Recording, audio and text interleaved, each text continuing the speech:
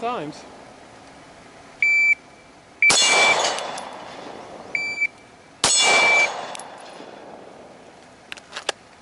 Hey guys, welcome back to the range.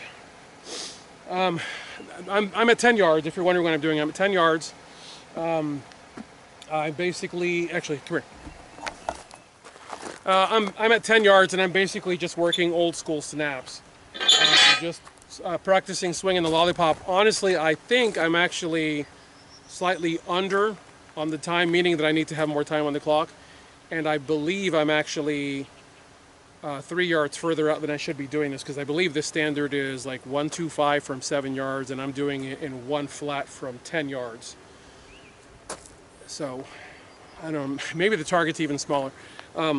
What I'm doing right now is I am preparing for a class that I'm getting ready to go to.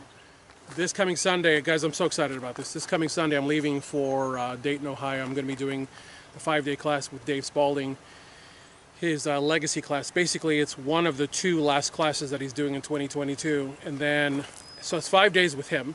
And then I go and I do covert pistol with Shane Kerwin up in Clarksville, Tennessee. So I'm going to have 7 days straight of shooting. What I wanted to briefly cover in this video, and I better put my hearing pro back in again.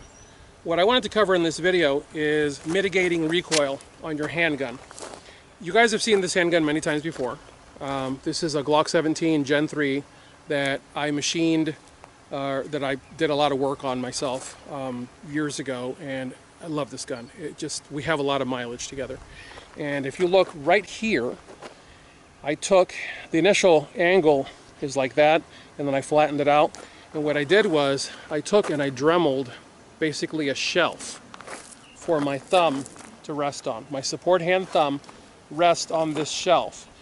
And what it does is, it gives you the ability to take a shot without the front of the gun doing this and your thumb sliding off, because this area normally is just, you know, smooth and flat. And sure, you can shelf on it, but then the gun constantly is doing this out of your grasp. It's always wanting to come out of your grasp.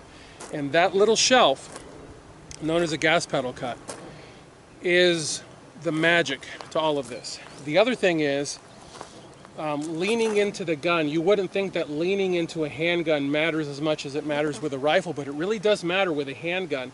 Getting into that gun and not allowing the gun to push you around really does matter in your recoil.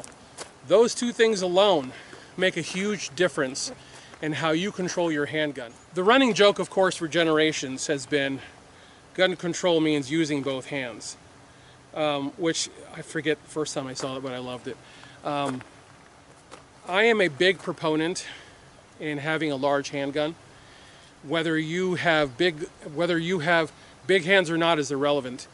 Shoot the biggest gun that you can get away with shooting and carrying. And if you do, you will never regret it.